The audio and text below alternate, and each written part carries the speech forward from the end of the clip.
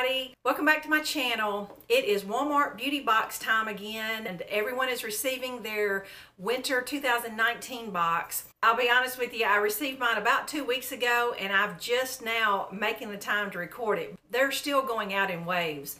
My friend Sandy, that lives about 2 hours from me, 2 or 3 of her products were totally different from mine. You know, I don't know how they divvy it up according to when you joined or what region of the country you live in or whatever the case may be, but for $5 every season, it's totally worth it, just as a little happy for yourself. Now this month the box usually comes really colorful and pretty. It was just a little baby blue plain cardboard box, and I will put the link below if you can't find where to sign up for this. And I think most of us already know this, but they do have different boxes. They have a men's box, they have a baby subscription box, and then the women's have 2 different categories, kind of under 30 and the trendy, and then over 30 more of the classic. We can't expect a home run every season, but this box I think is a little heavy on the anti-aging, and if you're into masks, this is your box. But this was not my favorite box that I've gotten here in the last several seasons. So I'm going to just dive in and show you what I got this season.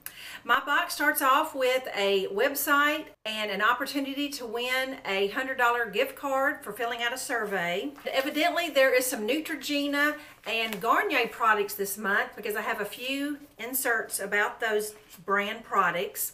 I'm going to have to put on my glasses so I can see here.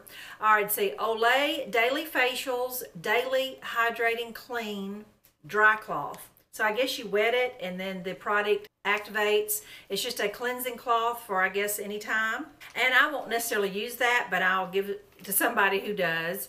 All right, the next thing, and I've gotten this before in something, it is the Garnier Damage Repairing Treat. It's a hair mask. And there again, I probably won't use that because I have to be really careful with conditioners on my hair. It just makes my hair totally limp. The next thing is a day or nighttime mask by Garnier. They have great products, but I just really don't do many masks. And I will certainly give that to somebody who does. The next thing, here's a Neutrogena product. It's called Collagen Kiss. We got something like this in either Ipsy or last season, and it is a lip mask. I can tell in the container that it's just shape of a lip. It's really cute packaging. It's a collagen infused lip mask. So I'm not saying I will or won't use it, but it's just not something I would buy.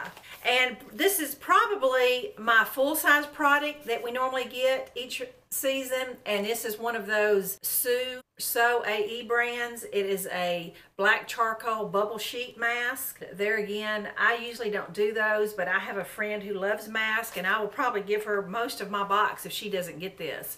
And the last actual beauty product is some of that Cruel Hydrotherapy. It's the wet skin moisturizer. I have tried some of those products before, and I really don't like putting lotion on my wet skin. It just doesn't feel like it rubs in. It's just, it makes your whole body slick, and then you're sitting there waiting for the wet lotion to dry. I'm just not a big fan of it. I know Jergens has one, and we've gotten this a time or two.